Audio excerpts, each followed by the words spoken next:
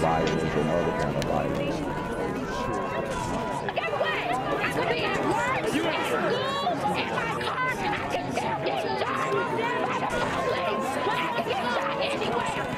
So it is what it is.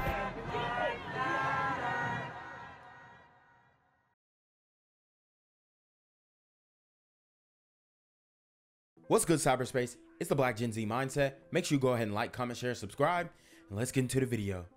A bullet strikes a Chicago police station in Morgan Park during a deadly shooting last night. As Mugo Odigwe reports, now one woman is dead and a man is in the hospital as police search for the shooters.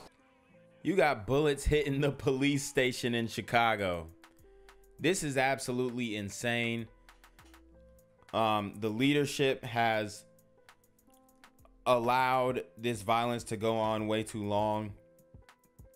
It doesn't seem like they're posturing against it. So we are in for a long ride. But what does that say about the safety of your city when you have bullets hitting the police station? It's crazy. These super gremlins are on demon time. So the victims here did what most people would think to do when they're being attacked, which is to pull into a nearby police station. But in this case, the suspects did not care. They just kept on shooting. If you look behind me right now, you will see this bullet hole on the window of the police station out here. That happened as the suspects were shooting into the victim's car. Let's start with video of the scene. You can see officers surrounding this car. It appears that's the same one the victims were in. All this happened around 8 last night near 111th and Monterey. Chicago police say a man and woman were in a car when a gray Chrysler approached. People inside that Chrysler started shooting. The victims. So there's a man and woman inside, and what I'm telling you guys is a lot of these sisters are hanging with these street dudes. And they got ops, they got enemies, and they got people who want them dead and are following them and whatnot. And that's exactly what happened here.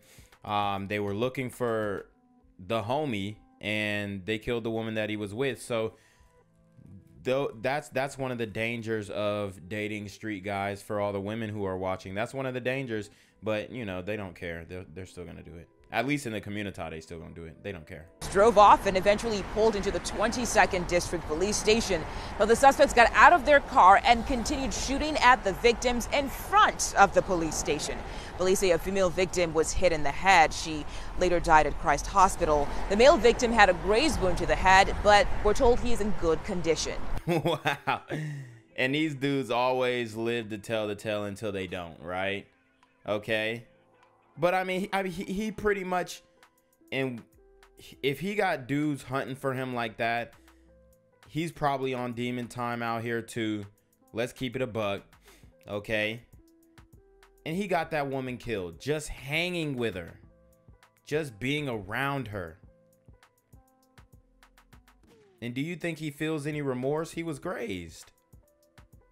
It's probably like, another day. At this point, no one is in custody, and police are asking anyone who may know something about the shooting from last night to contact them. In Morgan Park, Mugo Odigwe, CBS 2 News. I'm here on the corner of MLK and Frederick Douglass, where a shooting just took place. And as you can see, it's a pretty rough area. So I'm basically risking my life reporting on this madness. So make sure you do me a favor and hit the subscribe button. Like the video, hell, share the video, and make sure you go ahead and leave a comment down in the comments section to continue the discussion on how we can find solutions to all this son violence in the streets. I'm Jenquavius Jackson, here live, reporting from Atlanta, Georgia, BGZM News 17. Right now, we are learning more about an arrest linked to street racing incidents throughout the city this weekend. Our Dane Placco is live on the northwest side, getting some information just released by police. What did we learn, Dane? Hi, Sally. Yeah, there was a lot of crime in Chicago over the weekend, unfortunately, but most of the focus at today's Monday morning review by the Chicago police was on the issue of drag racing and drifting that affected a number of neighborhoods throughout the city this weekend. Now, in an event that was clearly organized on social media, hundreds of people descended on various locations in the city for drag. Wow. And they are organizing these meetups on social media. And this is not just in Chicago. As you guys can see, we did stories in LA where they were doing this.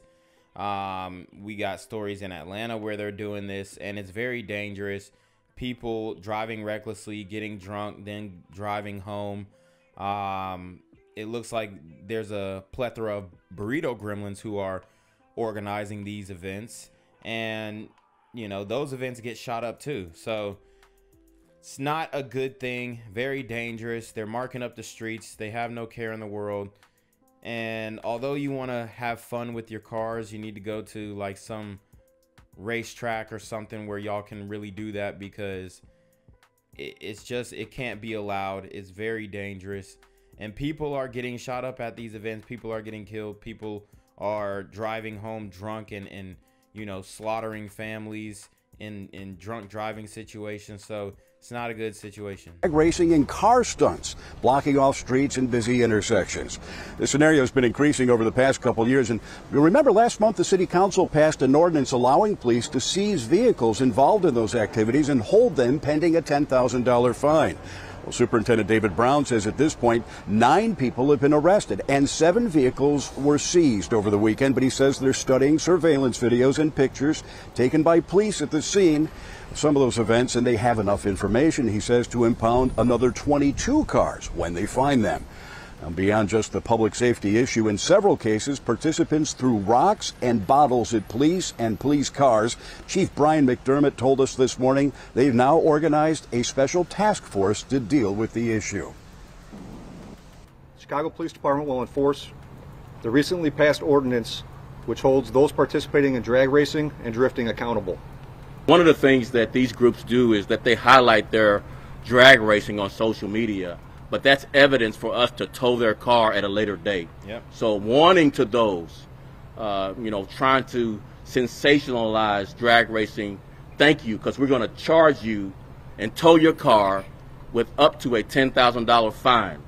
And they need to come down hard on this, definitely, so people learn that you can't do this type of stuff.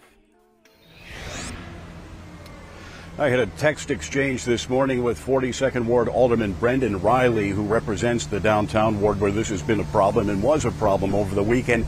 He continues to be frustrated, and I want to read you a part of the text that he sent me. He says, "I've used menu money to add barricades and islands to lower Wacker to make it harder to drift cars. I've tried everything I can to put an end to this problem, but at the end of the day, it comes down to aggressive enforcement. I help write the laws. That's my role. We need the superintendent to take this seriously and allocate the resources necessary to stamp it out." And they're not going to do that because it disproportionately affects Black and brown communities. See, this is the problem with linking us together, because, you know, there are probably some super gremlins out there, but it looks like the burrito gremlins are leading this movement here. So you can't link our issues with their issues because they are not the same. I read that quote to Superintendent Brown, and he said, yeah, we are taking it seriously. In fact, he said they may be going to the City Council and asking them to toughen the laws. In addition to that impoundment of the vehicles involved in the actual drag racing and drifting, they may now be looking to impound vehicles of people who simply show up at these events to watch. So they know they have a problem on their hands. They say they've created a task force to deal with it, and we'll have to see how it turns out as the weekends continue to unfold this summer. Live on the north side, Dane Placco, Fox 32 Chicago. Sally, back to you. Yeah, as we see that video, it definitely is a problem for our city. Dane, thanks so much for that report. Gang violence and other kind of violence.